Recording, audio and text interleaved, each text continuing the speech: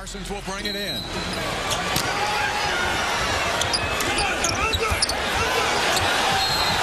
And a foul is called on Ariza before the ball was brought in. Oh, that's a big mistake. The ball had not been brought in yet. So you can see Ariza's certainly holding him. He's grabbing him. He's got both hands on him.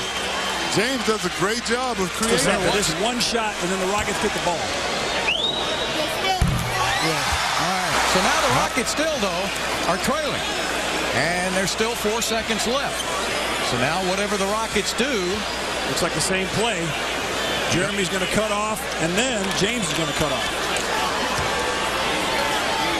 Parsons will bring it in. Back to Harden. Harden on the drive. Takes it inside. Lays it up. And the Rockets have a 1-point lead. James Harden. Cold-blooded.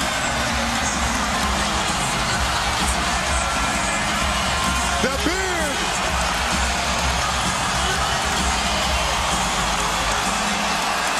35 points. Yeah, Trevor, I feel pretty bad, too. That's a tough way to lose the lead. But look at it again now. He could have settled for an outside shot. He was open.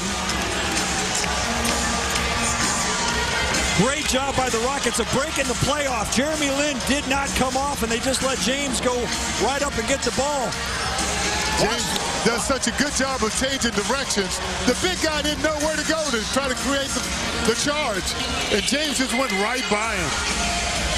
But I think the reasoning was that we don't want to foul him and send him to the free throw line for 2 free throws. James Harden perfect from the free throw line tonight, but the biggest one was that last one he hit with 4 seconds left.